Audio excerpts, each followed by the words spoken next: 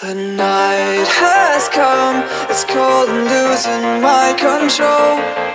Your light is gone, and lonely darkness fill my soul. I wish that you could save me from my isolation. It's way too complicated. Let's stop this conversation.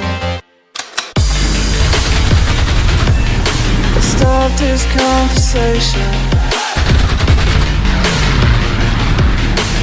We got no relation.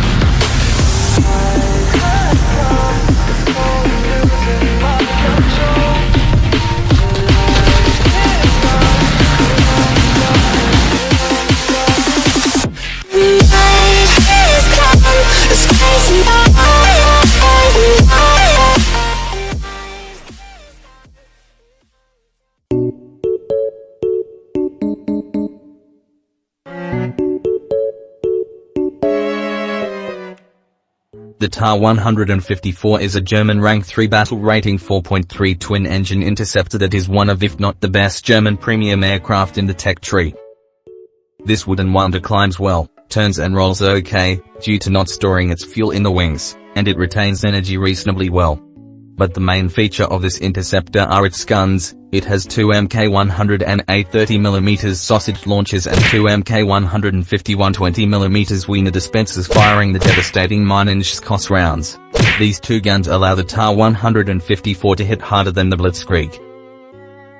And yet despite this, TAR-154 players are consistently some of the most brain-dead.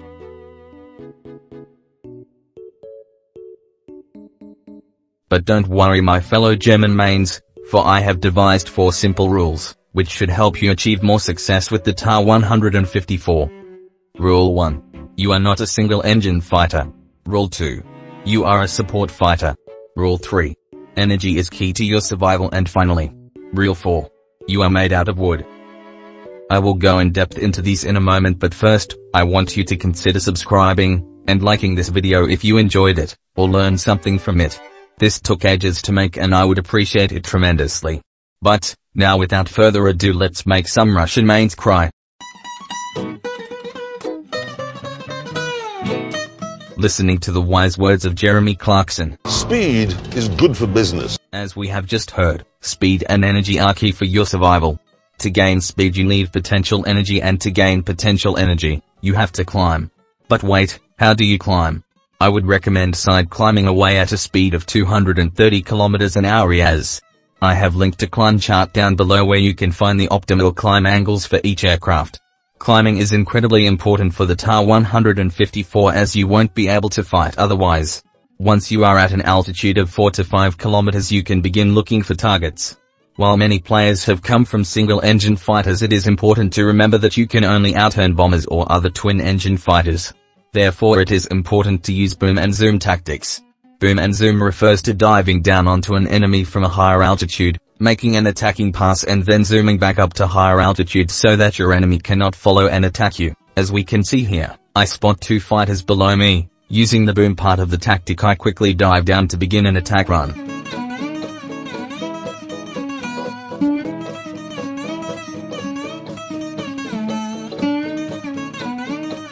I managed to destroy both fighters, but had I missed I could have climbed quickly again and both fighters would have been unable to reach and attack me.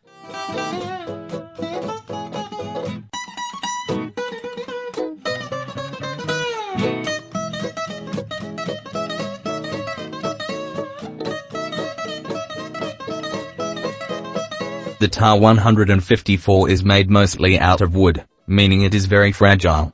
Despite this, it is incredibly good at head-on attacks. Simply fire at the enemy at around 1.2 km and turn away, but do not turn fight them if you have missed.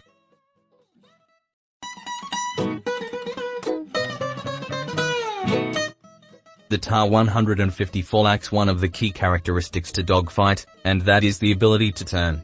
This, along with its guns, make the TAR a great support fighter. The most important aspect of becoming a support fighter is, not to start engagements. Instead, support allies who are fighting other aircraft on their tails by boom and zooming them, and always stick close to your allies. While I understand that teamwork in War Thunder doesn't exist, The Ta-154 thrives in this role as a support fighter.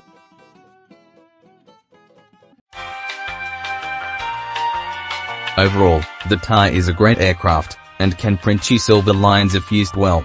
It's fast, is good at keeping energy after a dive, and the firepower on this flying tree is unbelievable.